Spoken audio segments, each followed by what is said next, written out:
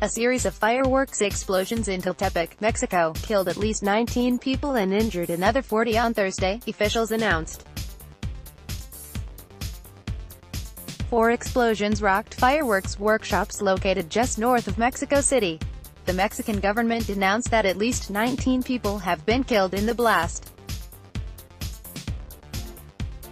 According to The Guardian, among those dead are 4 firefighters and 2 police officers who arrived at the scene following the first explosion and were killed by the second blast.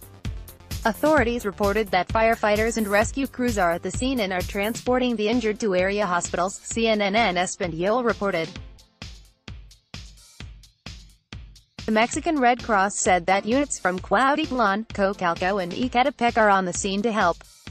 Luis Felipe Puente, the chief of Mexico's Civil Defense Agency, told Milenio News Network that there were a total of 4 explosions that ignited at an unauthorized workshop.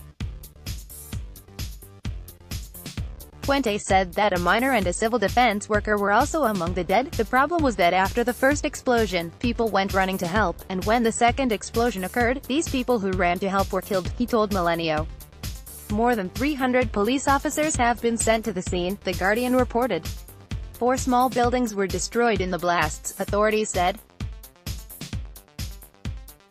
Blasts occurred in a zone where fireworks are made and there are no homes.